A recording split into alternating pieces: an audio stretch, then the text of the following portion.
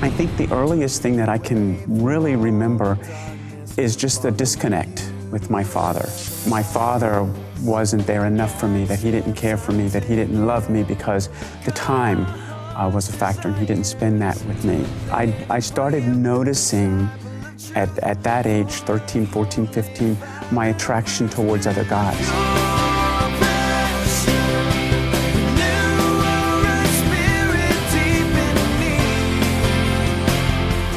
And as they had prayed for me, the father of this individual that had come to lead worship that night, he said, "I have a word from the Lord for you." And he said, "You are going to be the next torchbearer."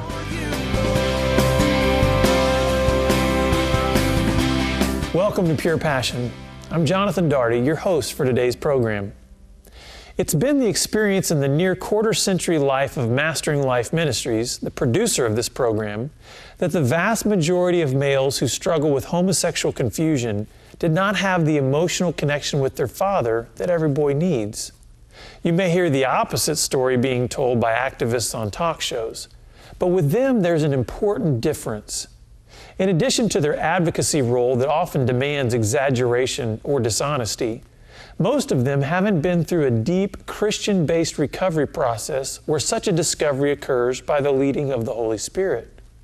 As you will see with today's guest, a child is often unaware of the emotional disconnect with his father because it's all he's ever known, and it seems normal to him. There can also be internal family pressure to protect the family image at any cost, which is very common in dysfunctional family systems. It should also be said that homosexual confusion is usually not the result of one factor.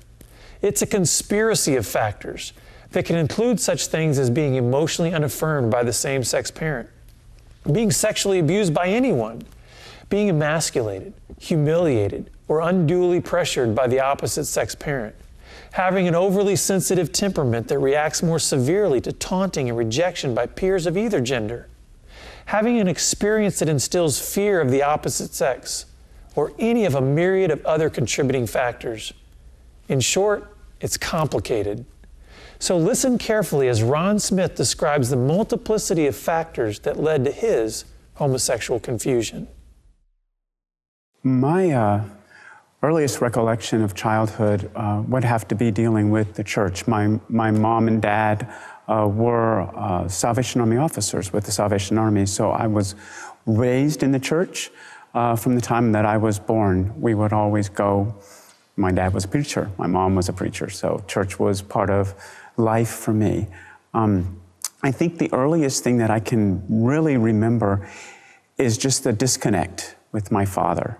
It was difficult for me. Dad was so busy doing the things that the church required of him that oftentimes I felt as if he didn't have time for me. One of my greatest love languages is time. And it took a long time for me to figure that out, but it is. And so growing up was good. Parents were great. They did what they could do as a parent. But for me, my perception was that my father wasn't there enough for me, that he didn't care for me, that he didn't love me because the time was a factor and he didn't spend that with me.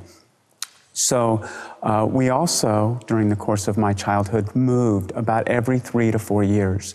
So for me, peer-to-peer contact and peer-to-peer relationship was very difficult for me. I'm a quiet guy, kind of introverted in the way that I think and the way that I feel.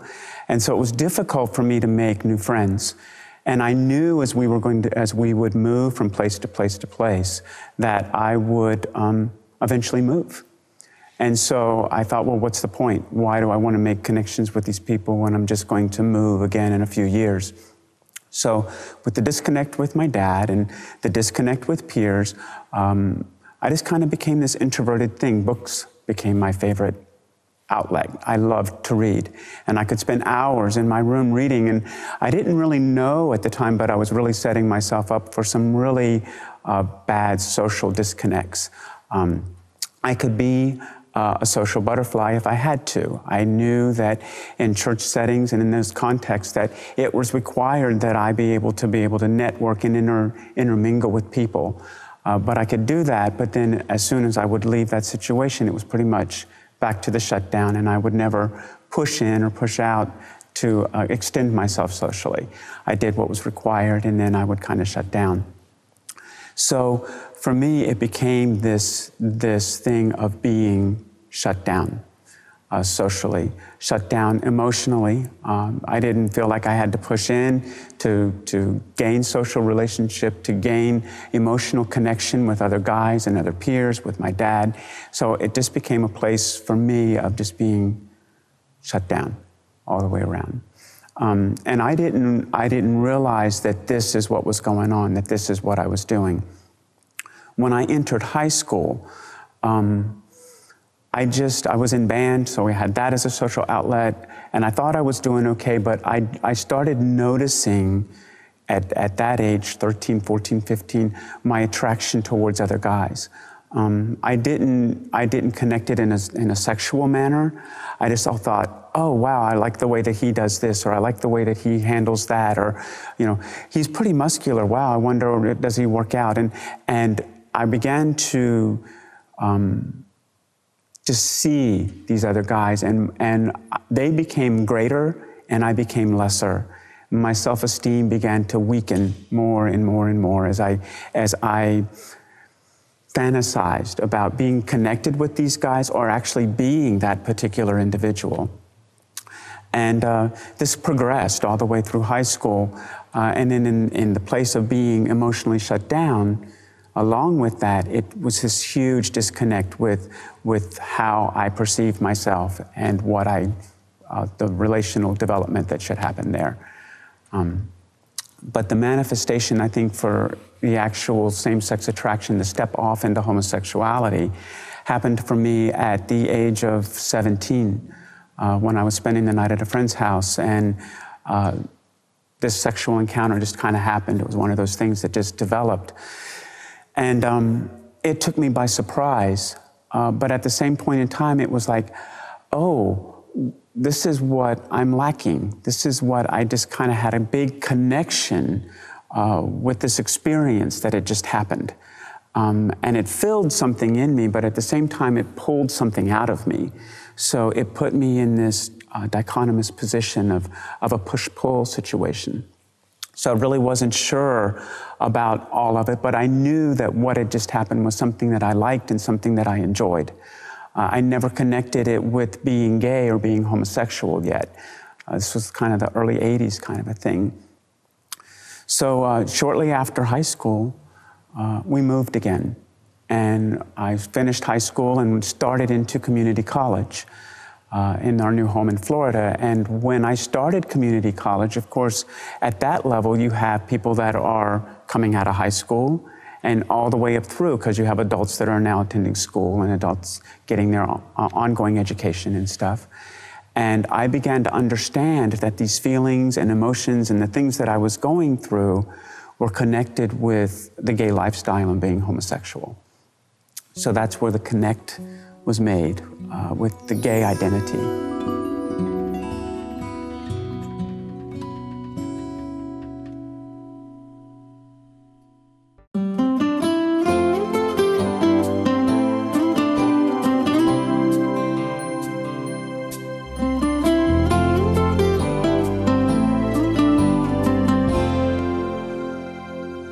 I'd like to tell you why it's important to know the character of God.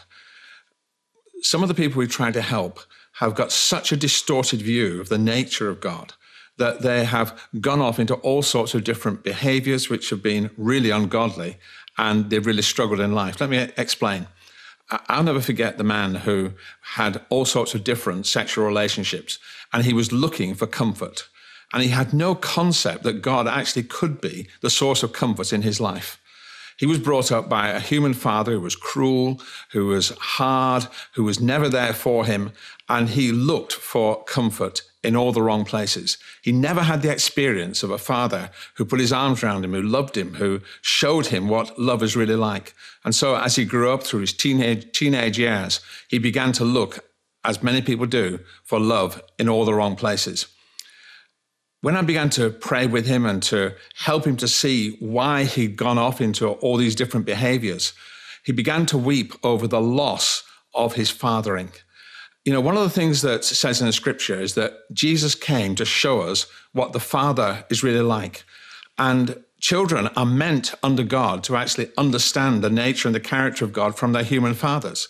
So if their human fathers are absent or cruel or hard, they get an understanding in their heart that that's what God's like as well. And it's very hard to relate to someone and to receive love from someone that you actually don't think loves you. You don't think cares for you. You don't think has any time for you.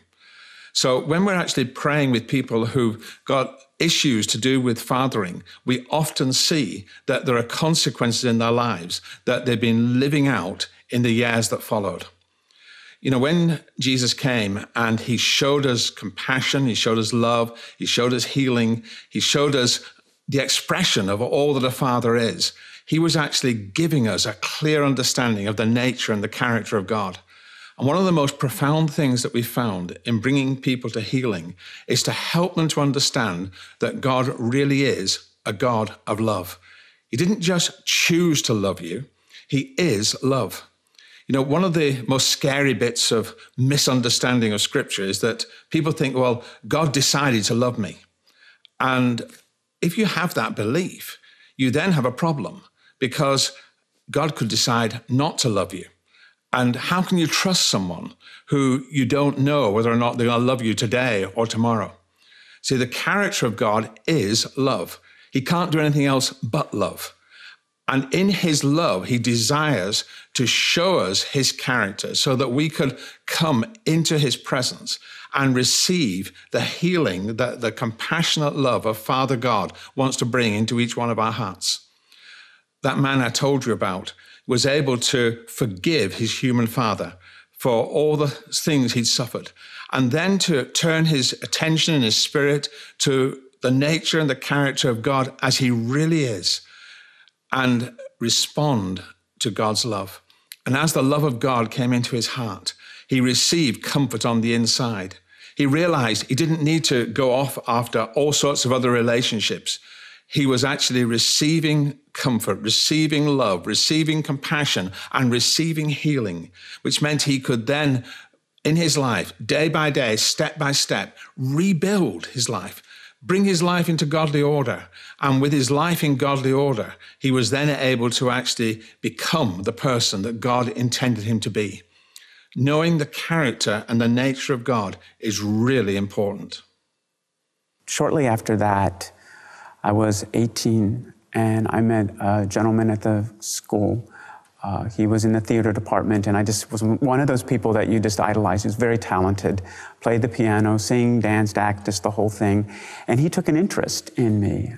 We started hanging out together, and I developed a crush on this individual.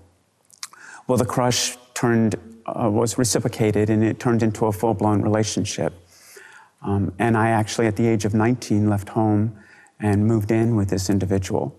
He had a maturity about him that I was drawn to, and he was also very talented, and he was good with people. He was theatrical. So all these areas that I felt myself weak in or unable to connect with, he was those things. And so by the fact that he was showing attention to me, it made me feel better about myself, and my self-esteem became connected with his treatment of me. Now we would call that a codependent relationship or an emotional dependency. I became extremely emotional dependent on this individual. So as I moved in with him and as our relationship developed, the relationship lasted a total of almost 18 years. And I became extremely emotionally dependent upon this individual. But added into this mix was the fact that both of us had been raised in a Christian household. So both of us knew at some level that the sexual part of our relationship was not what God had intended for people. But we couldn't distinguish that from the rest of our relationship. It was very difficult. We had a God void that was within us. And we would talk about it, and both of us knew that we couldn't have the God void filled and maintain this kind of a relationship. The two didn't coincide with one another. So often during the course of this 18 years, we would call it quits in that aspect of the relationship, and would actually move into separate parts of the house. We would start going to church and become active in the church, looking for that connect with God and that affirmation, I think. But because we had each other and because of the dependency levels of the relationship, we never really pushed out past that. We didn't join Bible studies or men's groups or anything like that. It was kind of like, we'll go to church on Sunday morning and once in a while on Sunday night, and that was kind of the extent of our interaction with church. I could tell that there was a lot of animosity towards people that were gay, or because things that were being said by members of the congregation, the gay slur jokes, words like faggot and stuff like, we would hear them, in the course of our Sunday morning visits. And so it was like, well, I don't know how we're gonna connect these two, but somehow or another, the draw for that God connect was there. And so we kept kind of just pushing forward with it. That ended for me about 4 years into all of that, because from the pulpit, it was in the early 80s. AIDS was coming onto the scene. People didn't understand it. The church didn't understand it. People were scared. There was a lot of stuff going on. It became the scourge of God or the plague of God to wipe out the gay community. And the church kind of made it, this particular one kind of made it the banner or the mantra that, this is going to wipe out all of those people that God can't receive. And so one Sunday morning, the pastor used the 1 Corinthians 6, 9, and 10. And in that list, Paul gives this whole list of people, liars and cheats, and people that have adultery, and homosexuality is listed in that list. And he goes on to say that these people will not inherit the kingdom of God. And the pastor went on and he kind of left everybody else out of that whole list, and he narrowed in on just the people that were homosexual, and went on this 15-minute rant about how homosexuals were not going to inherit the kingdom of God and that they were all hellbound. There was no distinguishing between the behavior and the person. It was the label homosexual was just attached as a big, like a rubber stamp had been placed. There was no, verse 11, 1 Corinthians 6:11 talks about such were some of you, mentioning everybody in that list and how everybody within the Corinthian church had an issue. Whatever that issue was, whether they were a liar or whether they were a homosexual, it didn't matter. What mattered was that people used to live that way. But because Christ had been crucified and risen again, that we can now have that as our redemption. And then we are made washed clean when we believe that. And that was never part of that whole picture. It was never brought into context that there was hope. So I actually left that church that day hopeless and angry. But God wasn't finished with me.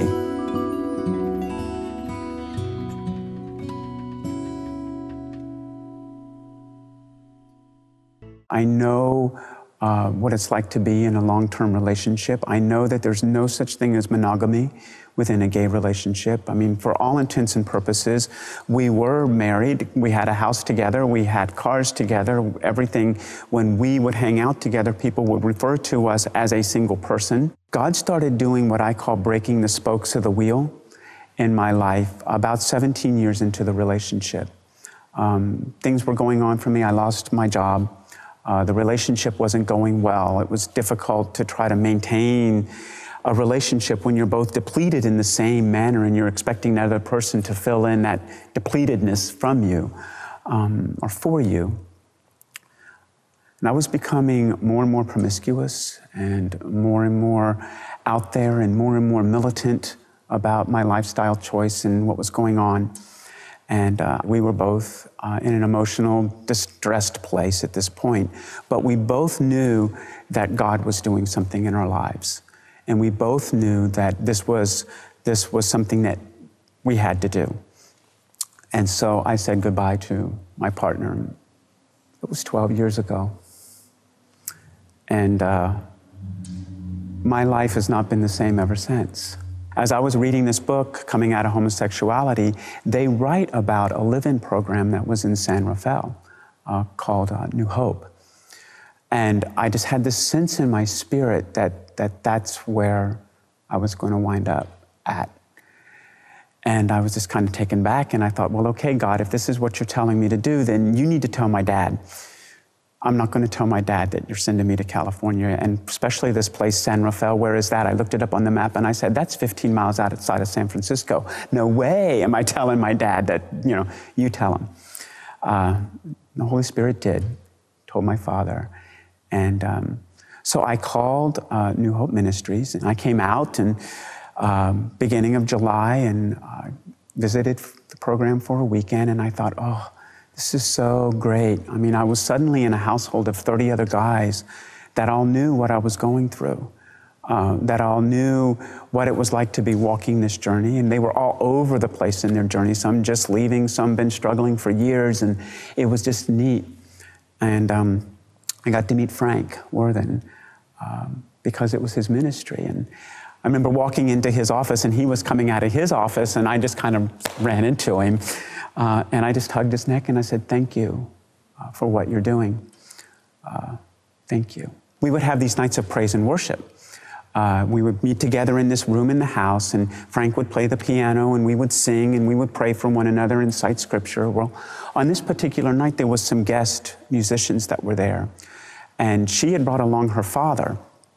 And we were praying for people on what we called the hot seat, which was a long coffee table that sat in the middle of the room. And we would sit on the end of the coffee table, and people would rally around us and lay hands and pray for us and what was happening and going on. And so they set me on the end of this coffee table, and people gathered around, and they were laying their hands on and praying for me. And mind you, I had just been out of the lifestyle maybe 9 months.